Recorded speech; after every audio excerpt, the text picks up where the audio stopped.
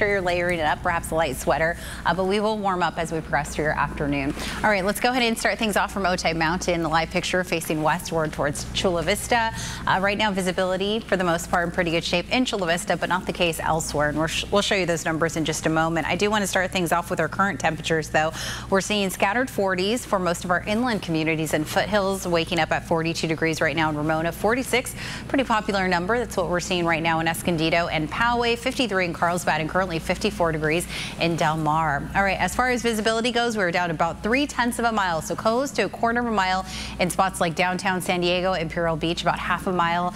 We're down to in La Jolla, and those numbers are continuing to fluctuate all the way through the morning, which is why the National Weather Service has issued this dense fog advisory for all of those areas you see, mainly along the coast, all the way through 10 o'clock. Coastal areas today will be significantly cooler than yesterday, so if you're hanging out along the coast, it will feel really nice in the mid-60s later on this afternoon.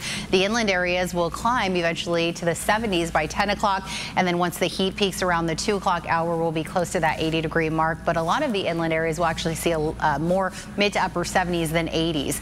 So here's what you need to know as we kick off a new work week. We'll have noticeable cooling today through Friday. We'll be about 5 to 10 degrees cooler, and we'll have a deepening marine layer, meaning those low-level clouds will extend closer and closer to the inland valleys for the next several days. Coastal areas will have some dense fog today and tomorrow, and then we'll have more winds shifting out of the east, northeast, and that will clear things out and warm us up slightly. We'll still be near seasonal for the coastal and inland valleys, but we will see a little bit of a warm up on Wednesday and Thursday because of those Santa Ana conditions, as well as drier air. Desert areas will be in the mid to low 90s, and then we see temperatures drop off about 10 degrees tomorrow. Mel?